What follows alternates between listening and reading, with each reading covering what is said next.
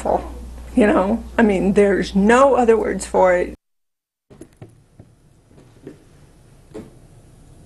Now at 6, we're talking about layoffs and transportation cuts for the Boys and Girls Club of the Big Bend, a move that will save tens of thousands of dollars. The president of the organization says membership has increased over the last couple of years and donations just aren't able to keep up with the demand.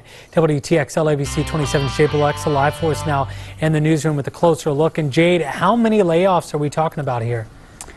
Greg, I'm told 9 people, including 2 bus drivers, are losing their jobs. And come next month, about 80 children will no longer be picked up from school to go to the club in the afternoon.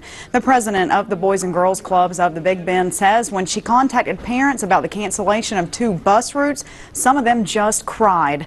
She says a lot of the parents can't afford to pay for after-school services, so they come to the club. There, the kids are mentored and participate in a number of activities. But starting November 1st, if your child attends Governor's Charter School, the Appalachia Tapestry Magnet School of Arts, Astoria's Park Elementary School, and Cobb Middle School, they won't have a ride to the Boys and Girls Club. Nobody wanted to make the decision to do this, but we're really trying to make sure that we are here long term and that we don't have to close any facilities.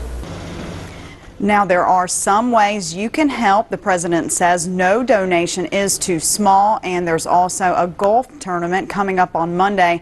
You can find out more information by going to our website, WTXL.tv. Live in the newsroom, Jade Alexa, WTXL ABC 27, dedicated to you.